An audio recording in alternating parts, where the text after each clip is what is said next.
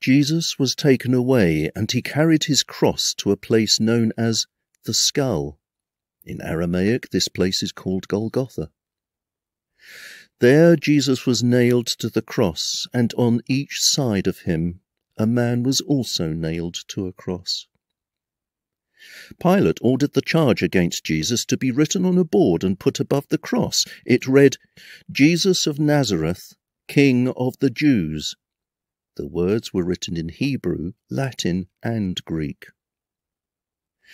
The place where Jesus was taken wasn't far from the city, and many of the Jewish people read the charge against him. So the chief priests went to Pilate and said, "Why did you write that he is the King of the Jews? You should have written, he claimed to be King of the Jews." But Pilate told them, "What is written will not be changed." After the soldiers had nailed Jesus to the cross, they divided up his clothes into 4 parts, one for each of them. But his outer garment was made from a single piece of cloth, and it did not have any seams. The soldiers said to each other, "Let's not rip it apart. We'll gamble to see who gets it."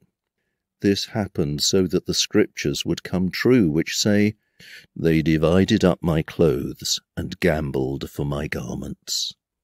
The soldiers then did what they had decided. Jesus' mother stood beside his cross with her sister and Mary, the wife of Clopas. Mary Magdalene was standing there too. When Jesus saw his mother and his favourite disciple with her, he said to his mother, "This man is now your son." Then he said to the disciple, "She is now your mother." From then on, that disciple took her into his own home. The death of Jesus. Jesus knew that he had now finished his work, and in order to make the scriptures come true, he said, "I am thirsty." A jar of cheap wine was there. Someone then soaked a sponge with the wine and held it up to Jesus' mouth on the stem of a hyssop plant. After Jesus drank the wine, he said, "Everything is done." He bowed his head and died. A spear is stuck in Jesus' side.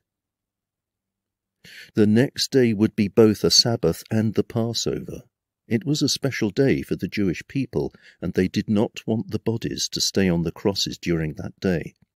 So they asked Pilate to break the men's legs and take their bodies down. The soldiers first broke the legs of the other 2 men who were nailed there, but when they came to Jesus, they saw that he was already dead, and they did not break his legs. One of the soldiers stuck his spear into Jesus' side, and blood and water came out. We know this is true because it was told by someone who saw it happen. Now you can have faith too.